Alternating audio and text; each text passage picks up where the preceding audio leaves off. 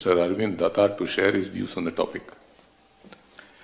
Honorable Justice Nageswara, Honorable Justice Lalit, Justice Gavai, Justice Roy, distinguished Chief Justice of various High Courts, my young friends, respected Attorney General, I must thank Justice Rao for giving me this opportunity of speaking on this Constitution Day.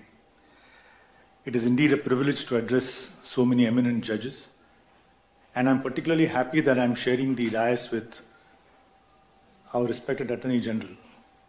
We come from the same High Court, and it is perhaps a legacy of the Constitution that the Attorney General's family came from Kerala to Madras, my family came from Maharashtra, we both enrolled in the Madras High Court, and now we practice in the Supreme Court before judges and lawyers from all parts of the country.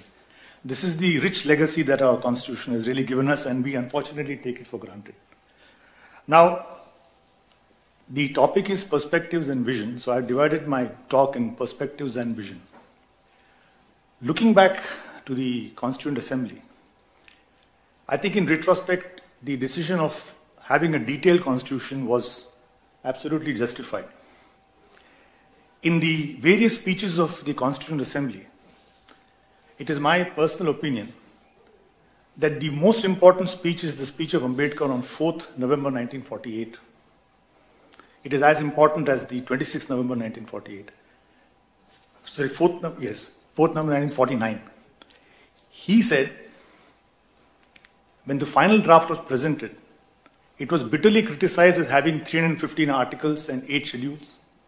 And in that speech, Dr. Ambedkar justifies why he has a detailed constitution. And I would tell all my young friends, if we get a chance, this speech runs into 9 pages.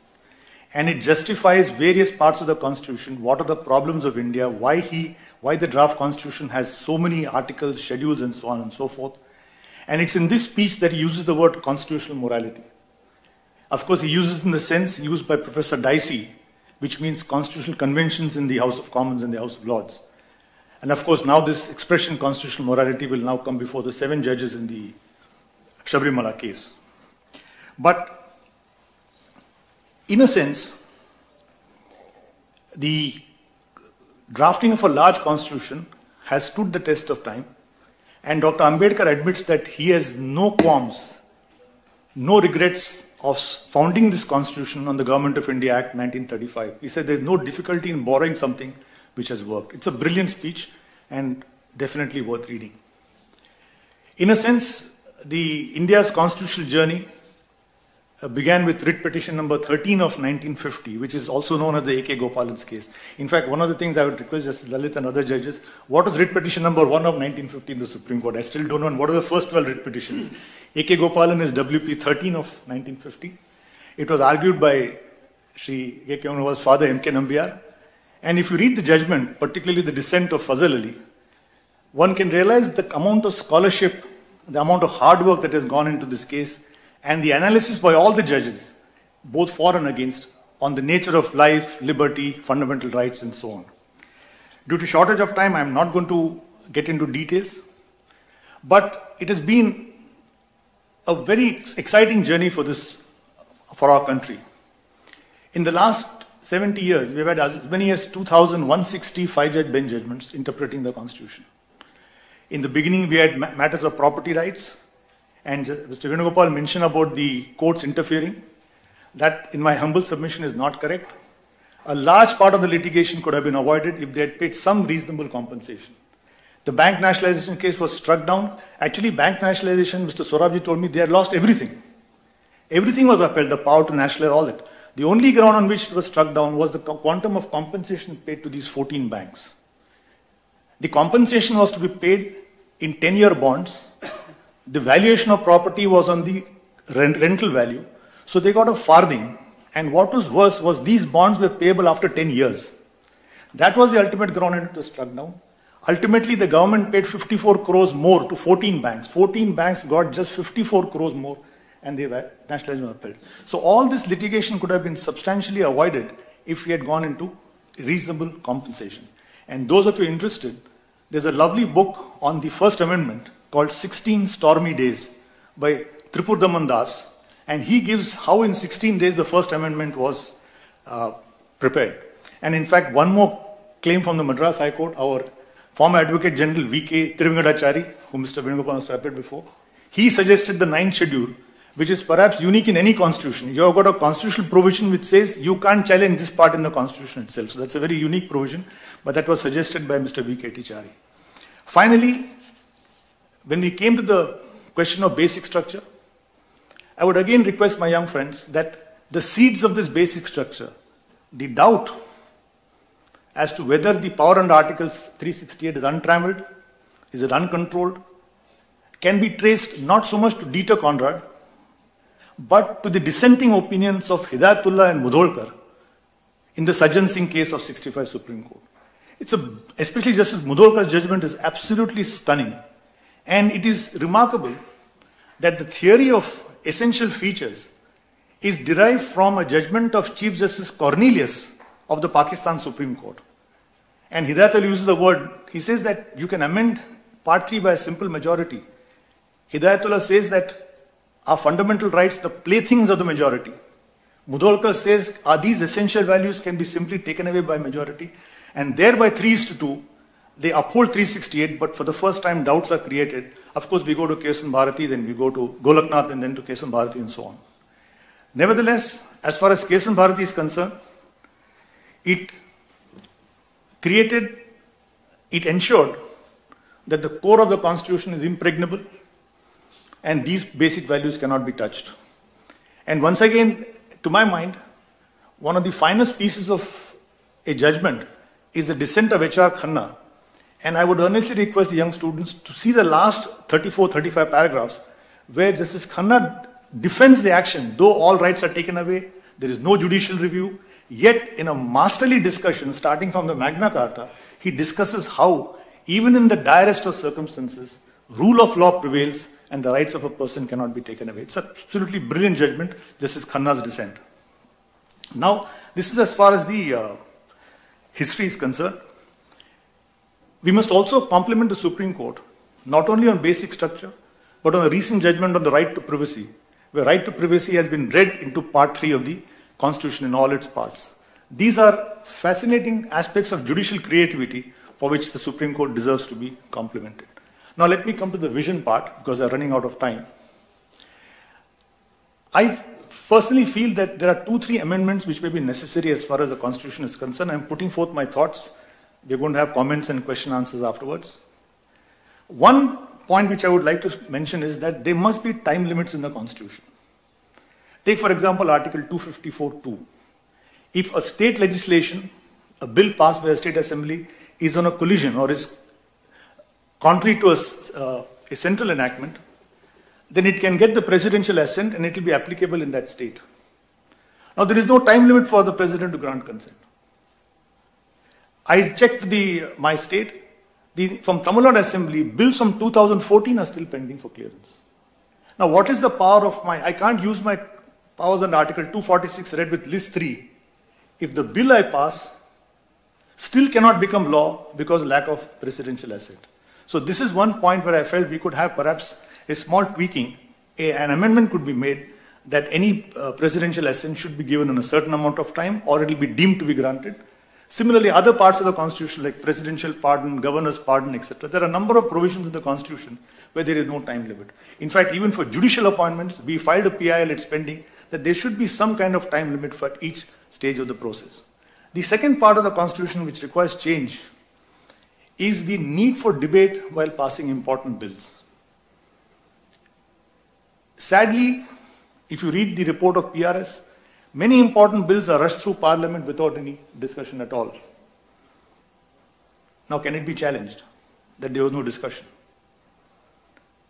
In a superb judgment of the Israeli Supreme Court, Kwetinsky versus the Knesset, the Supreme Court of Israel struck down a tax bill because it was introduced just 48 hours and passed within 2 days without any discussion.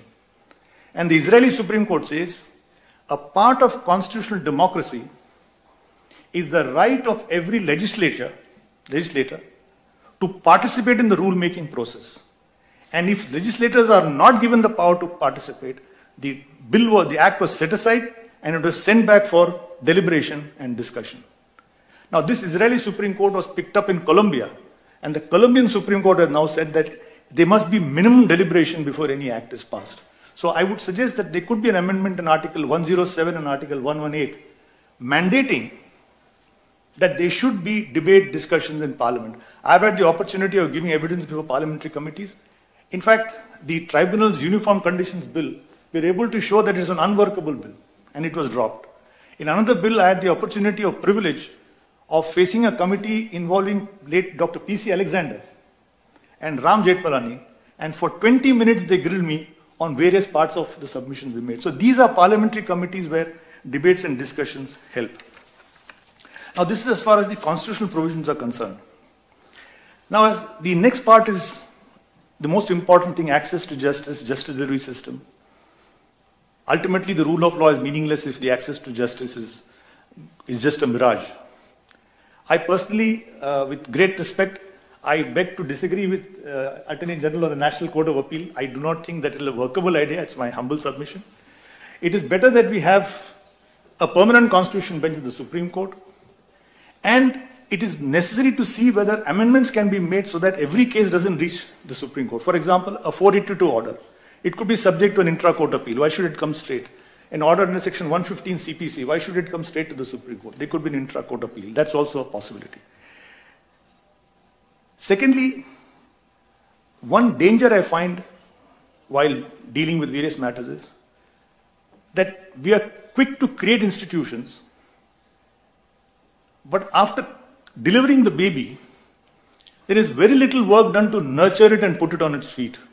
Take, for example, the Consumer Courts Act. I was just talking to my friend. Throughout the country, vacancies are pending across and cases are getting delayed. Ironically, he was telling me that in the Consumer Courts Act, the matter has to be disposed of in 90 days. But last week, they gave an adjournment, posted the case after 9 months because there is no time. If the entire case has to be finished in 90 days, what is the point in giving an adjournment of 9 months? The case is pending from 2004. The same is the system of the tribunals. And I think it is time when we talk of vision, what is our national vision of a justice delivery system? What part is to be taken up by the courts? What parts are to be taken up by the tribunals? If there are tribunals, how are they to function? Who are to man them? What is the tenure? So this ad hocism of having a knee-jerk reaction to a problem has to stop. And I personally feel that we should have a national vision of what can be taken up by tribunals. Ultimately, what are you doing?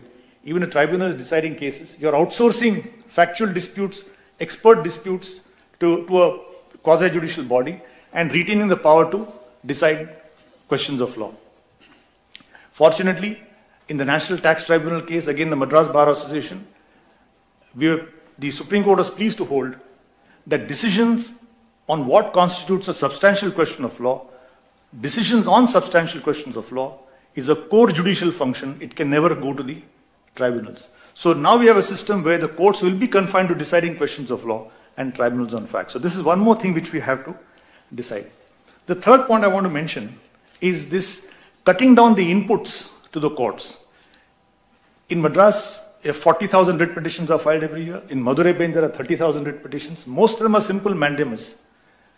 Many of them need not reach the court at all. In income tax, from January, you have a flurry of reopening assessments. 40% of the litigation is on reopening assessments. If you don't reopen assessments, as per Supreme Court judgments, almost 60% of litigation is bound to end. So one, we should see how the inputs to the courts can be reduced rather than thinking of another national court and disrupting the existing system.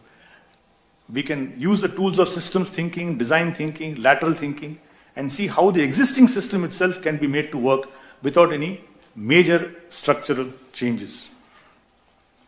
Finally, I'd also mention that in the days to come, the aspect of procedural due process will have to take center stage. There is no point talking of life, liberty, that life is not just a mere existence. If your very liberty is subject to so many conditions that bail becomes the rule and bail becomes the exception and jail becomes the rule. So on issues of personal liberty also, we really have to now see whether procedural obstacles, procedural hurdles violate Article 21. So these are the points which I think immediately require attention. And finally, I'll mention that while we think of courts in UK, US, Canada, very important developments are taking place in courts which we don't normally think of. I mentioned the case of Patinsky versus the Knesset in Israel. While working on my book, I've been coming across various blogs. Israel is a very, very important jurisdiction with a number of interesting thinking, and not just by Aron Barak. You have Raznov, you have Rubinstein, all these people, scholars are doing excellent work. But I'll just mention two cases and I'll end. I was very surprised and delighted to read a judgment from Mauritius, which was upheld by the Privy Council. It's called R versus Abdul Khairati. What was this case? Section 1 of the Mauritius Constitution, they don't call it article, they call it Section 1, says Mauritius is a republic governed by rule of law, that's all. The Mauritius Parliament made a Drug Offenders Act which said that the judiciary has no power to grant bail in drug cases, and they also amended the constitution saying the courts will not grant bail. Now the Mauritius Supreme Court struck this down, struck the constitutional amendment down, and said that the decision to grant or not grant bail is a core judicial function. It can never be taken away. The only step under the Mauritius constitution is, if they want to take it away, Privy Council held, Mauritius constitution contemplates, if you want to alter the basic features, you have to go for a referendum of 3/4 of the Mauritius population. So they said, short of that, you simply cannot take away the power to grant bail. That is a core judicial power. And very interestingly, they refer to a judgment of Lord Bingham in Mollison's case, where he says, it's a very interesting point, we talk of separation of powers. He says there can be overlapping between executive and legislature, but there can be no overlapping with judicial powers. They are on a standalone basis and they cannot be touched. That's a very remarkable point made by the Privy Council in the Mauritius case. And I'll just mention the last case, Kenya. Katiba Institute versus the President of Kenya. It just came 6 weeks ago, 4 weeks ago. Kenya has a Judicial Service Commission. They recommended 41 names to be appointed. The President appointed 35, but did not appoint 6. So Katiba Institute is an NGO, they filed a writ petition. In a remarkable 60-page judgment, 3 judges of the Constitutional Division of the High Court of Kenya said that the President has no power. They issued a mandamus to the President saying once the Judicial Service Commission appoints the judges, you have to appoint it. And after saying you shall appoint, para B says if the President doesn't appoint, they shall be deemed to be appointed. It is now pending in the Supreme Court. But I'm just trying to mention that whether Israel or Mauritius or Kenya, very, very interesting developments are taking place. Incidentally, you'll know that Kenyan Supreme Court followed Kesan Bharati and adopted basic structure last year. So with that, I'll just come to an end. I'll just mention that I think if whatever said and done, I'm very optimistic. There are very, very promising days ahead. It is a 70-year-old constitution has now to be used to interpret the digital age. We have the pluses and minuses of social media. We have boundaryless things where what is said here can be seen in any part of the world in seconds. But I'm sure that we will definitely meet the challenges. It's not only the judges, but even the lawyers have a responsibility of placing all the materials before the judges for them to get a just decision. And I'll just conclude that yesterday, Chief Justice Ramana rightly drew attention of all of us to fundamental duties. This is part 4A of the Constitution, which we hardly see. In my humble opinion, this part 4A fundamental duties was introduced on the basis of the Swaran Singh recommendations. And it is the only silver lining to this outrageous 42nd Amendment. And Clause A of this 51A says that we should all abide by and respect the ideals of our Constitution. I think that it is no point just asking the judiciary or the executive. All of us also have a duty. And I will just conclude by paraphrasing John Kennedy by saying that ask not what the Constitution can do for you, ask what all of us can do to respect and protect the Constitution. Thank you so much. Thank you.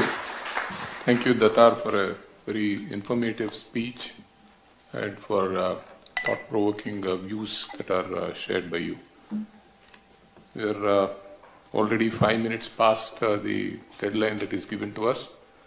But as Mr. Venugopal says, 142, so we'll extend by another 5 to 10 minutes. Any questions or comments? Yes, Muralidhar. I wanted to ask the Attorney General. So there was a recommendation made on judicial impact assessment. Every time there is a new law, every time there's a change in the manner of dealing with issues, like for instance Chandrakumar. One decision of Chandrakumar meant that all the high courts would have judicial review power over the decisions of the tribunals. And that is without an amendment to a statute, but it is an impact on the judiciary. Likewise, we have various laws, we make amendments to various laws which has a tremendous impact on the judiciary. Just let's also talk of 138 of the Negotiation Instruments Act.